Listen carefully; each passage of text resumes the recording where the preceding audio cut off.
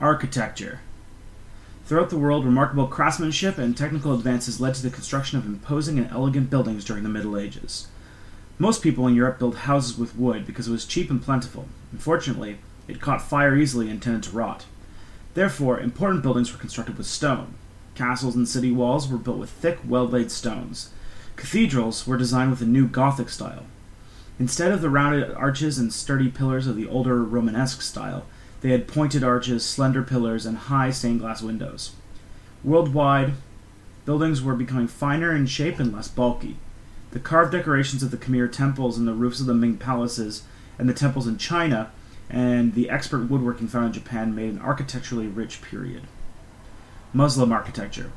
The arrival of the Ottoman Turks in the Muslim world began a new lease of life for the Islamic architecture.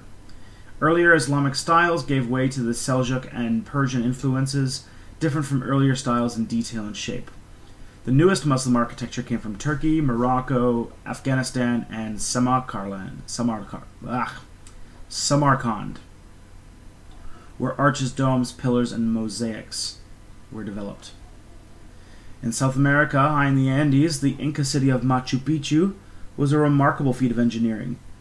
Here the Incas built high walls of massive stone, which fit together exactly. Not even an earthquake could move them. The city still stands today. The Tibetans built monasteries clinging to the precipitous Himalayan mountainsides, such as Potala in Lhasa. During the 1200s, the Ethiopians carved Christian churches out of solid rock, making them safe from any form of attack.